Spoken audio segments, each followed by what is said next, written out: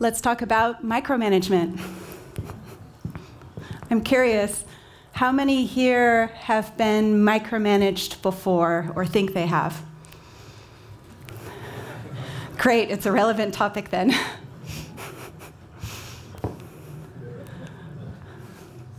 So why is this topic relevant for Kubernetes?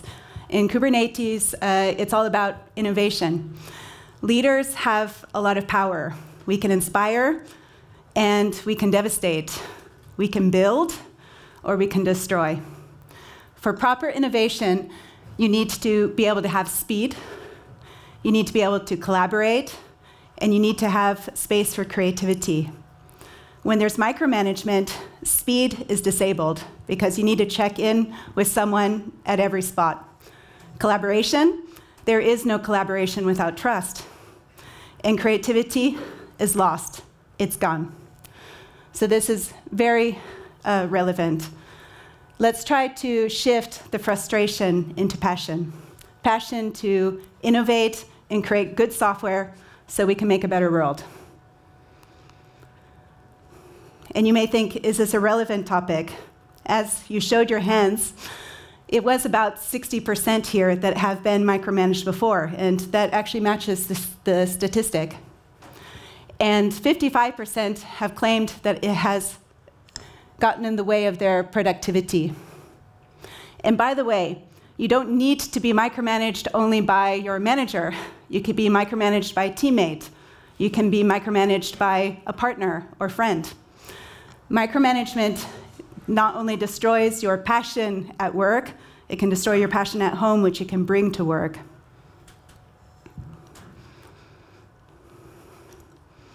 So let's first focus on those that have been micromanaged.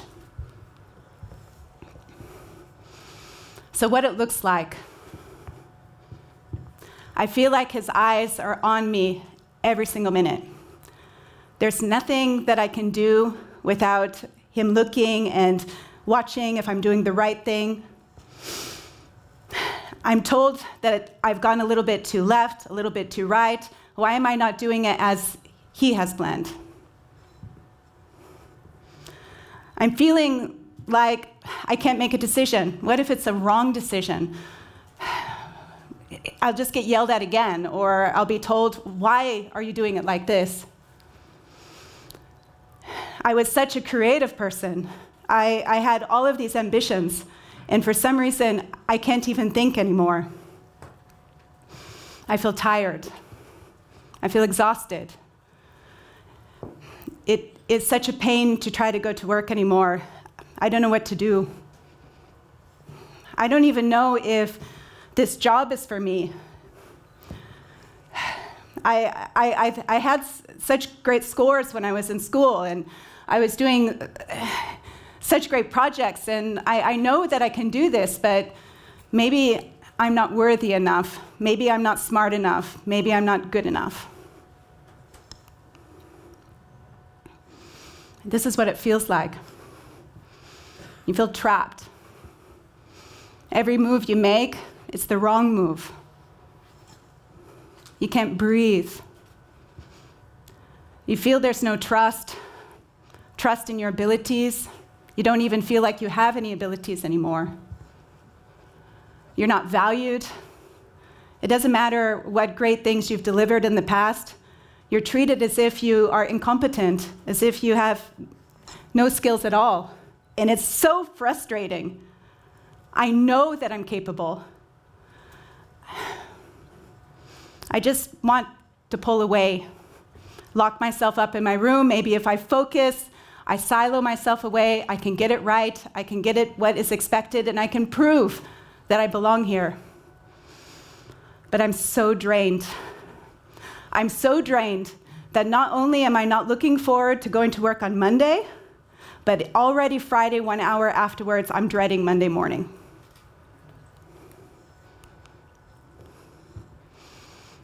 And what do? I avoid. When I see my micromanager coming in the room, I'm running out the other. I cannot take this anymore. And I feel like I'm so defensive. I'm not a defensive person. I always had confidence. But as soon as they say something, I find myself feeling the need to defend myself. I want to fight back. Should I fight back? What is my fighting going to do? I should just pull away and hide in my room. All creativity is lost. All passion is lost. I disconnect. I don't care anymore. I'll just do what you say. I think he's a narcissist. He must be a psychopath. But most likely he's not. Statistics show that around 6% of the people in this room most likely are narcissists. Maybe about 1% have psychopathic traits. So if you remember the statistic I said before, that 60% have been micromanaged, it means that most likely you were not micromanaged by a narcissist or psychopath. There's something else there. And what's great about that, it means you can do something. You just need the right tools. By the way, there's a disclaimer. The higher up you go into leadership, the likelihood that the person you're working with that has narcissistic traits is higher.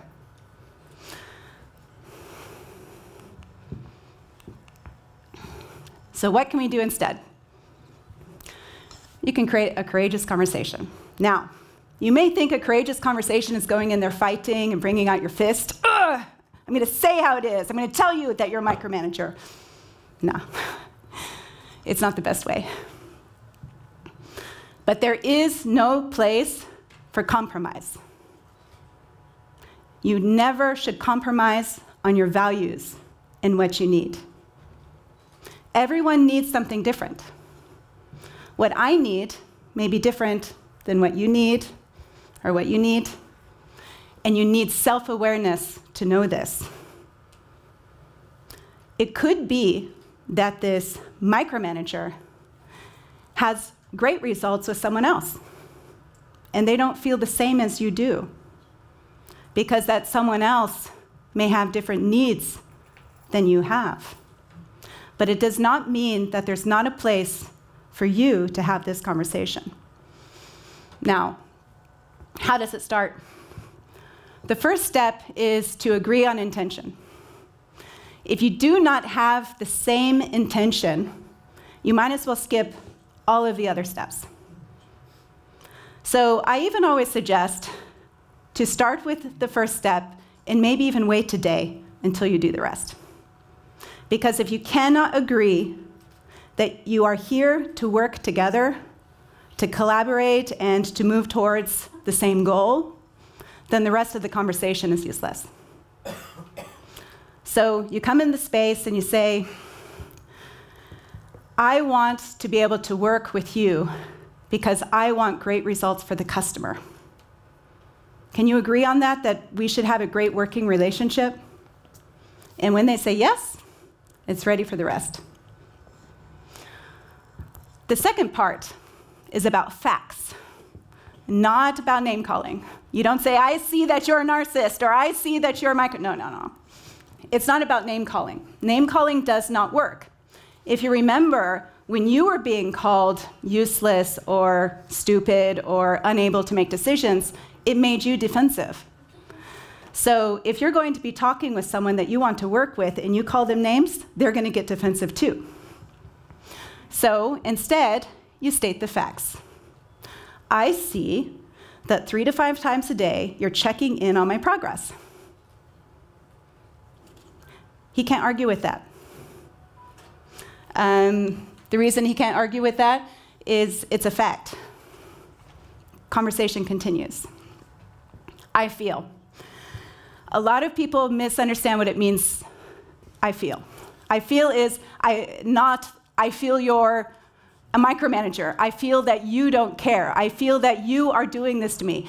That is not a feeling that I have. That is a judgment, and that is an assumption. most likely, this person does care. They just are struggling in their own processes. So I can't judge you. If I step into judgment, the person's going to get defensive, the wall's going to go up, and there's no place for moving forward. So instead, I need to get vulnerable. And that can be pretty tough. What feelings do I have? I talked about them before. I feel frustrated. I feel useless. I feel sad. Nobody can argue with your feelings. Your feelings are real. They may say, no, you don't feel that. And all you have to say is, you can't say how I feel, right? Those are mine. You need to be able to ask what you need. What do you need? Now, in my case, I know my values very well. A lot of people think values are passions or talents. For example, creativity. Creativity is not my value. I can survive in any space, even if there's no creativity there, because I bring it.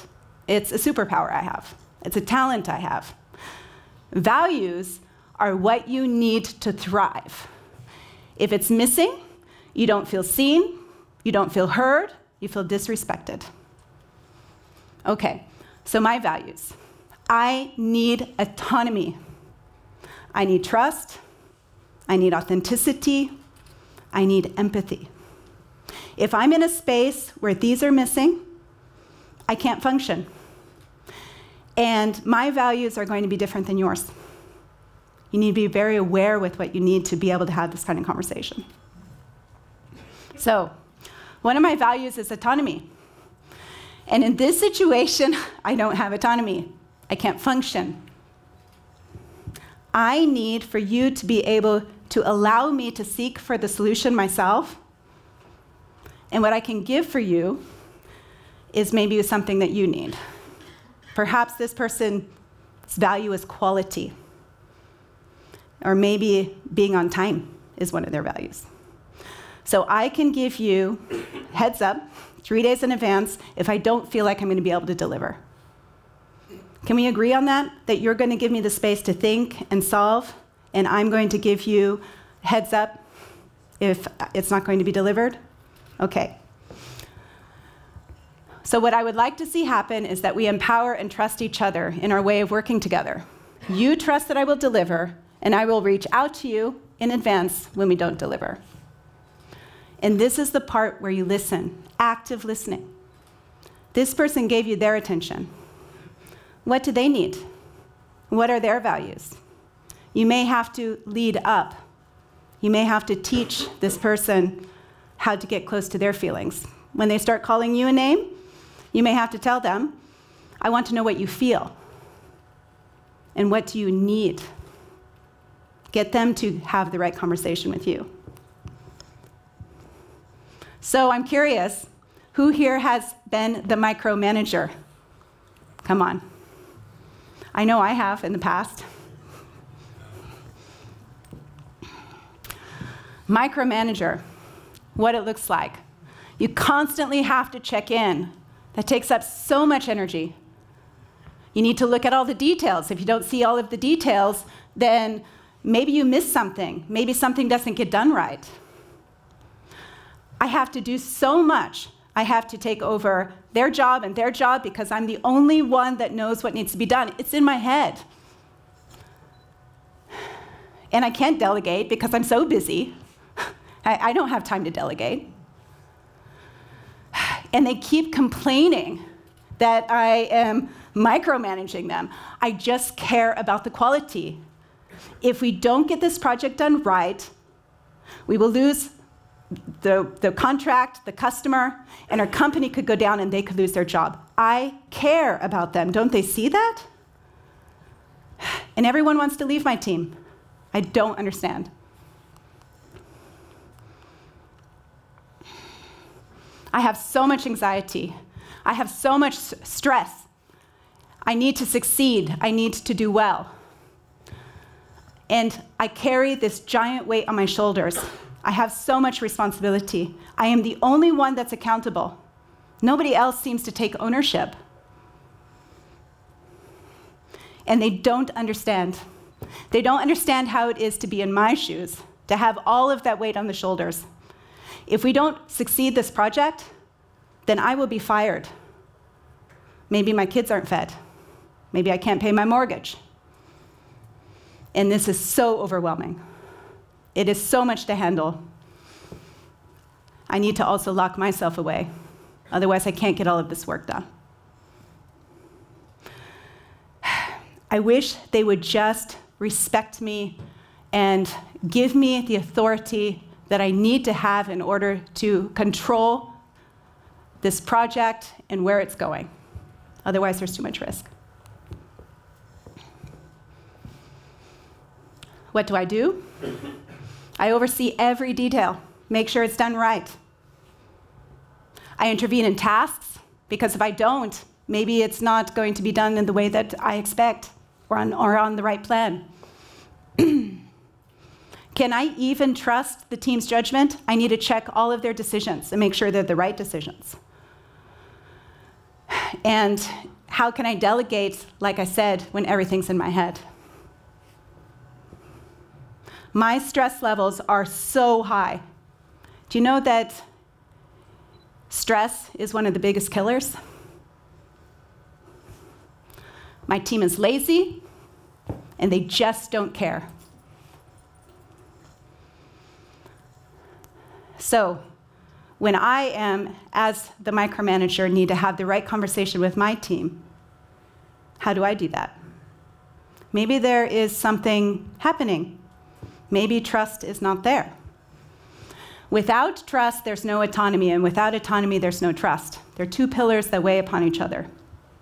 I always like to use the braving acronym. It helps me all the time, because trust is complicated. There's a lot of aspects about trust.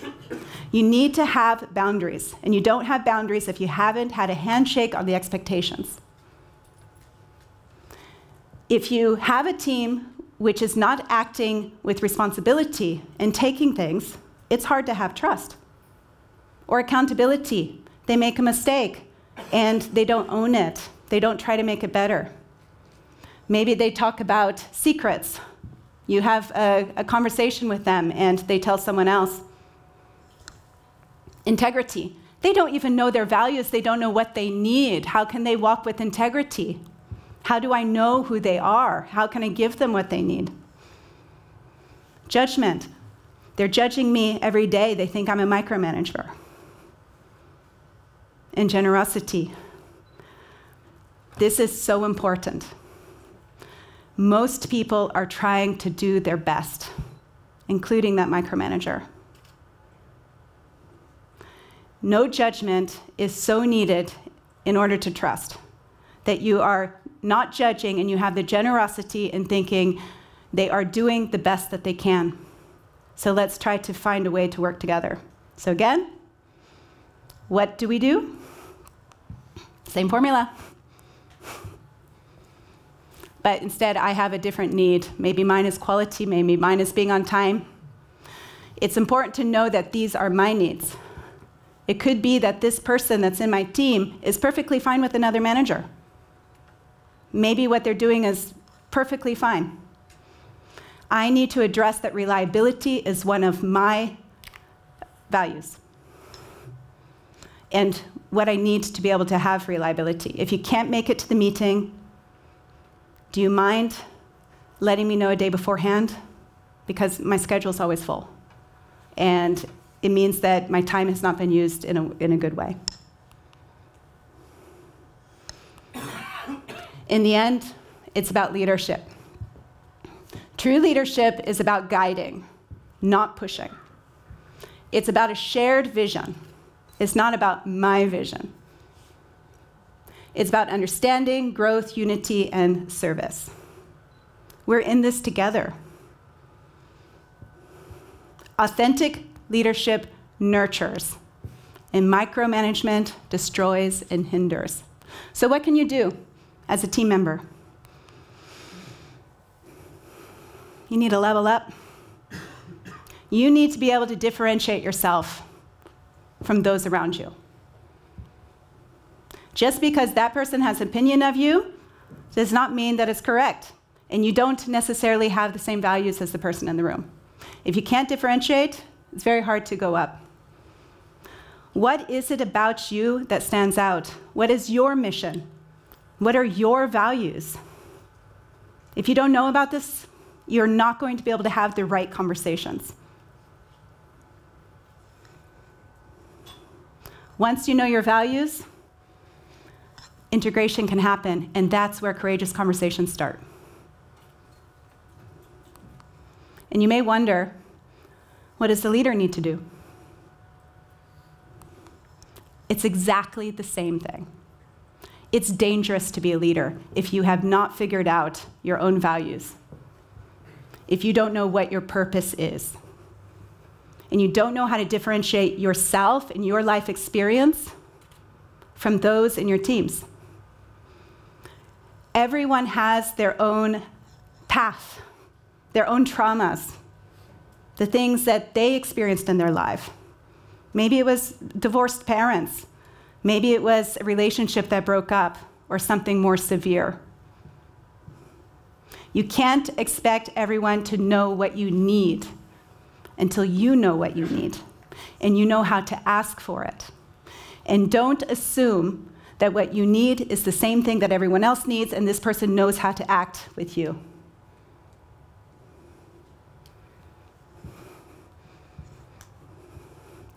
Now, I can't talk about micromanagement without mentioning toxic, because there are situations in where it's not healthy. So how do you recognize it? You know your values, you know your purpose, you've had the courageous conversations. But it seems like no matter how hard you try, it keeps coming back. It's an endless cycle. You feel drained every single time you go in the room. The person doesn't even want to see your feelings. They don't care about your values. You feel like they don't respect you at all. There's conflict all the time. And in the end, you're burnt out and you're disengaged. When you're disengaged, there's something wrong. And you have a choice. You always have a choice. You can choose to stay the same. You can choose to change, or you can choose to leave. Stay the same? Okay. I'm okay with this person telling me what to do. I'm going to just pull into myself. I'm going to ignore my values. Maybe I don't know what they are. That's okay. I'll just keep moving forward. That's a choice, and when you make that choice, you've got to own it and stop complaining.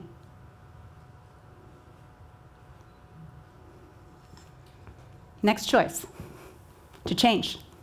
This one is hard because everyone wants to change everyone else.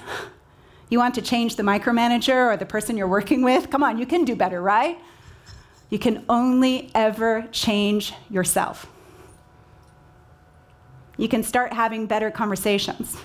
And in this case, it's not working. So perhaps in this situation, in the toxic one, your change is to fly above it, to soar above it. This person can micromanage, and I'm not going to let it affect me. I know my value. I know what I bring, and they can say what they want. I'm going to continue on my purpose and my mission, and I know I do good work. I'm not going to let it bring me down.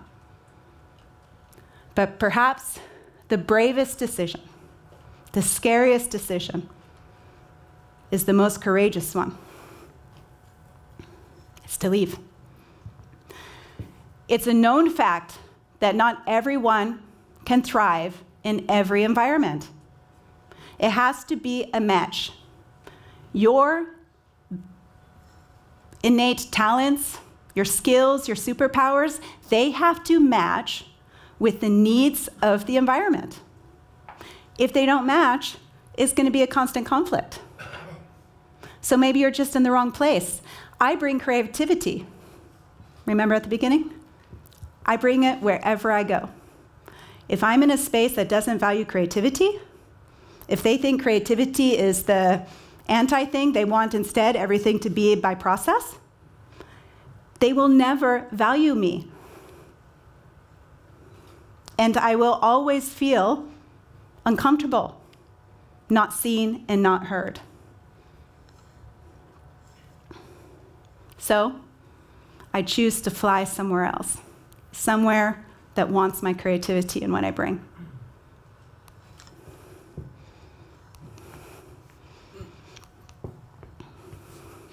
If you want to connect with me, there's 2 ways. Tony Drake community is a community of people which like to chat about leadership and things like this, and this is my LinkedIn profile.